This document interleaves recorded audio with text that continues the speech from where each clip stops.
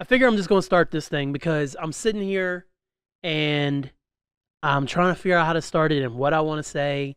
And I'm just wasting more time because I have been procrastinating. Yeah, I do a daily 60-second video.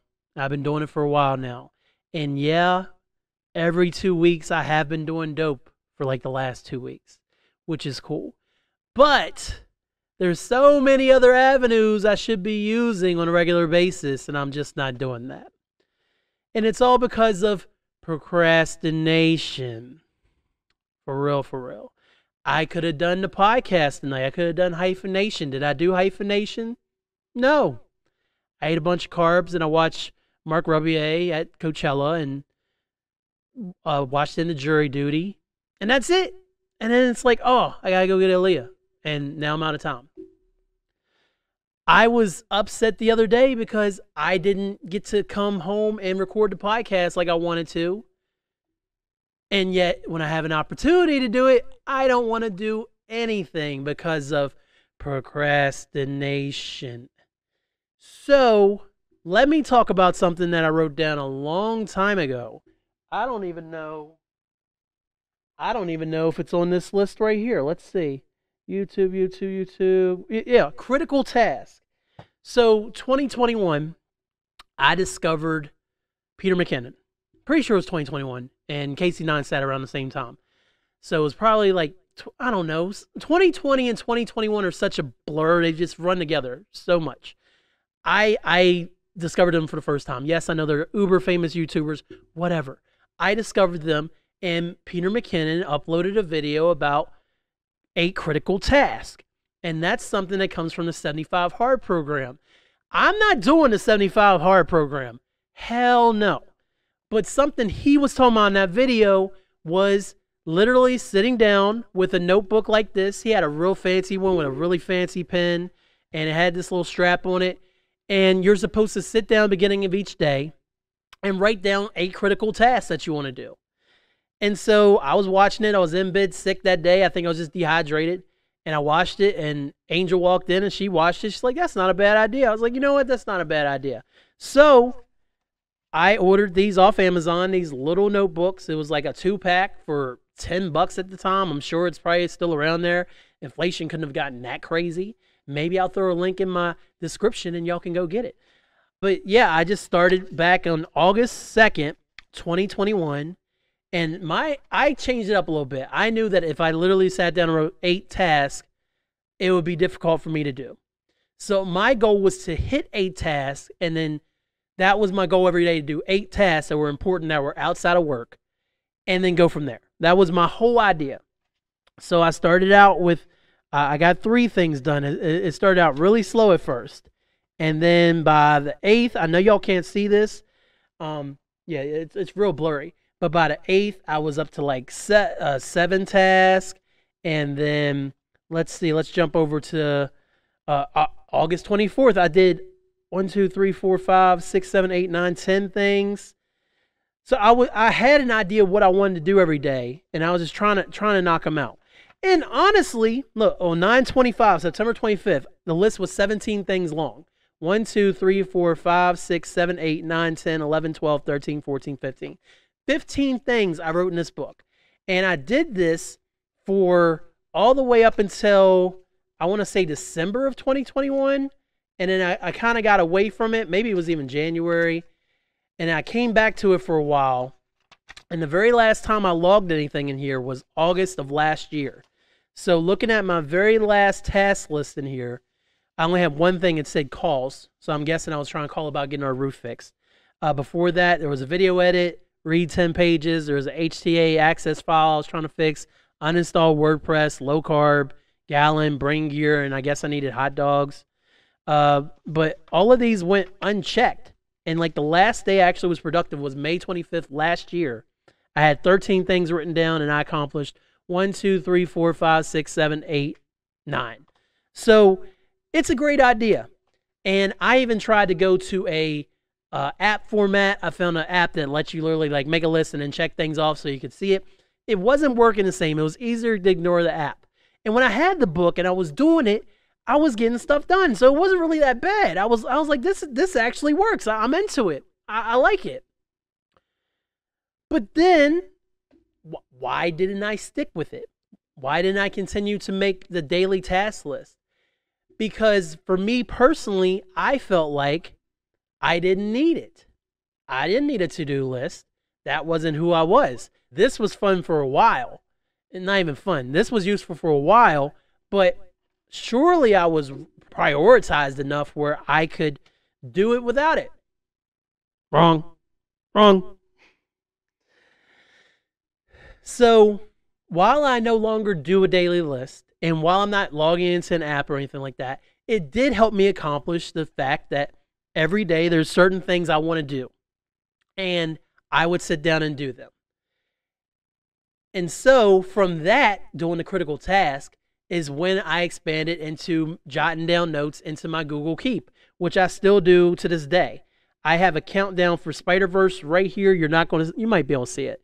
But right here, bring up Google Keep. It's got all the things. This would be a good time for a screen record. Maybe I'll do it and throw it in there. Who knows? But this is where I keep all my raps. I write all my raps in here, any kind of notes. But I have something literally called Notebook. So it's got a list of videos I want to do for dope, a couple hyphenation ideas, a couple ideas for it's not going to write itself, which is my newsletter. You can subscribe to it, b-substack.com, or you can just read it on hyphenuniverse.com when it goes up. So I continue to do that, but then I expanded into this monstrosity, which is I'm just going to write down every idea I have, because I have a video out there. It's called Write Down Your Ideas, where I just write down ideas. And I started this a long time ago. I'm still pulling from it, but then I completely got away from this too. Fast forward to this evening. Again, I want to sit down and do hyphenation. I have ideas. I still want to do the greatest producers of all time. I have albums I want to talk about because I like to talk about music on hyphenation. You can find hyphenation wherever podcasts are podcasted, or at hyphenpodcastgroup.com, bringing great podcasts to people. I finally changed the slogan back. Did Bow Wow fail? That's a great one. I want to talk about God's Son at some point. There is, I recently last year at this point on hyphenation, Royce the 5'9" moved into my top 10, but I didn't really explain it because I was talking about Kendrick moving into my top 3. I thought about revisiting that whole list about the top 20 MCs, which I did back in 2017, I want to say. And the list has shifted a little bit, but I was thinking, like, I'm sure that it's shifted enough where I could do another episode about the changes and why people are where they're at. And so there's 2 ideas written down on my phone. I want to talk about Midnights at some point, but obviously Taylor's on this massive tour that I wasn't invited to. And I haven't re-listened to Midnight since the first listen. So I haven't wanted to do that yet. And then the other thing is, after watching James Marsden's performance in Dead to Me in the season 3, which is the last season of Dead to Me, if you haven't watched Dead to Me on Netflix, go do yourself a favor. It is incredibly, it'll have you on the edge of your seat the entire series. It's very good. Christina Applegate, Linda Cardellini, go check that out. It's on Netflix. James Marsden's in it. He's really good. I've wanted to talk about James Marsden for a minute. And he popped up in that Jury Duty show I was just talking about, and he's great in that. And I was like, okay, I'm definitely going to talk about James Marsden. What else do I want to talk about? Maybe the Jury Duty show. I can kind of talk about Jury Duty. It's starting to build up speed. I don't even know if they'll be able to recreate it anymore because of how unique it was. I'm not going to talk about it at length there. If you know, you know. It's on Freevee. Go check it out. But then I was like, what other James Marsden movies do I like? And there's a couple, but then I'm looking through his filmography. I'm like, do I like enough movies and TV shows to really talk about how much I love James Marsden? Yes, because when you love something, you can talk about it. It doesn't matter if you're new to it, if you're not that experienced in it, or if you know every single thing. We don't gatekeep here at Hyphen Universe. Absolutely not. So I was like, okay, I could do that. And then I was like, how am I going to fill at least 45 minutes talking about James Marsden and Jury Duty without saying, oh, it's been a while since I've done the podcast, guys. Sorry about that, which I hate to do on the podcast because it has been a minute. I mean, life comes at you fast. It is what it is. But I realized I needed a list, and I've even started making a list. Oh, damn it. There's a whole list of something I could have talked about and I completely forgot about it. This is why we make lists, people. This is why I started making lists, because it's the only way for me to remember what I want to do on everything. I wrote down critical tasks on this paper a long time ago saying I didn't need to do this because it helped me get more organized, but I was organized enough now to where I could accomplish things without it crippling me. Surprise, surprise, when it comes to creative stuff, apparently I'm crippled without this stuff.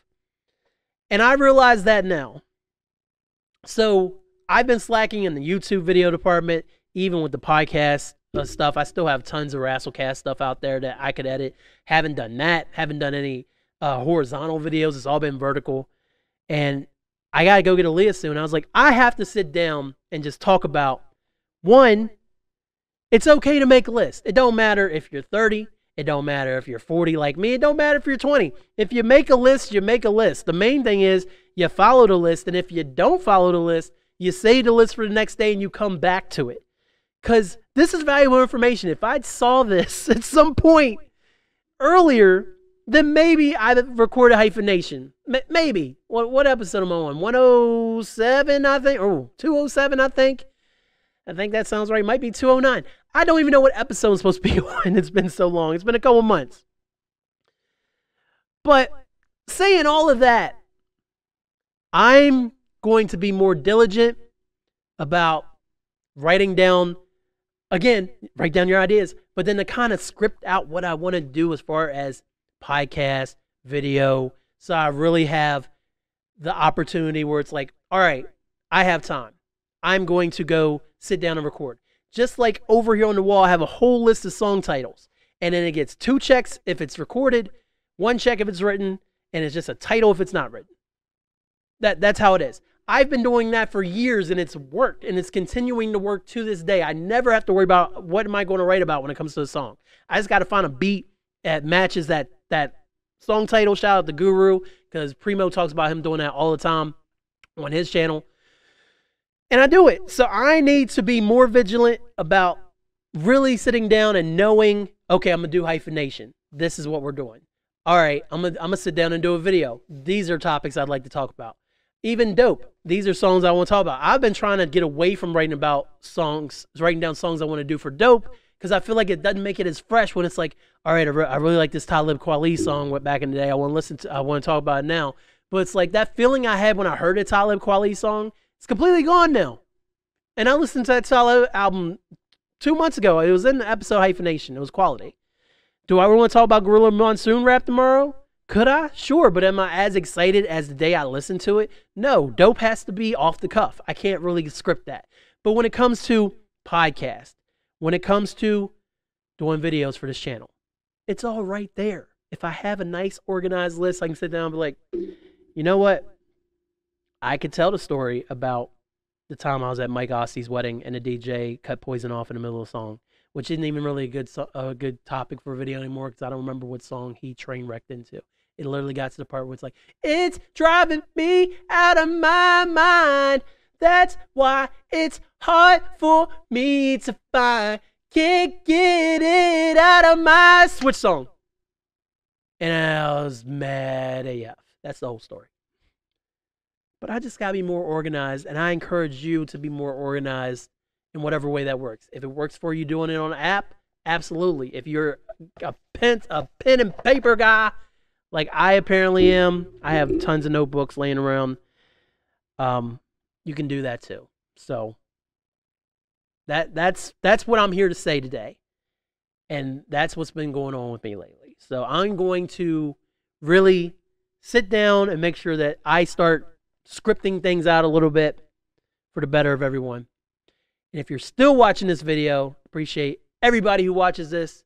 You can like the video, you can comment on the video, and I'll respond. I will heart it and like it, and I'll respond. And you can subscribe. And if you hit that bell, you never miss an upload, which is awesome.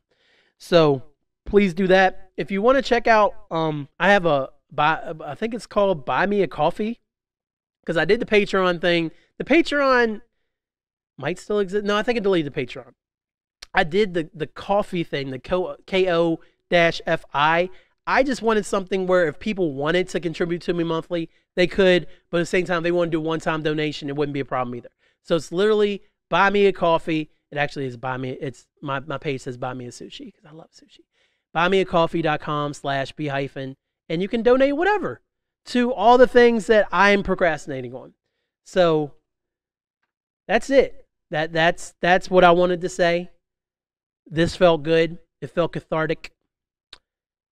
Also, silence is cathartic sometimes, but not when I'm about that life. So thank you all for watching. Thank you for, there's plenty of other videos where you watch. There's Hyphenation videos. There's Rasslecast videos. I thought there was a spider because there's some spider webs when I came down here. So I was like, But, yeah.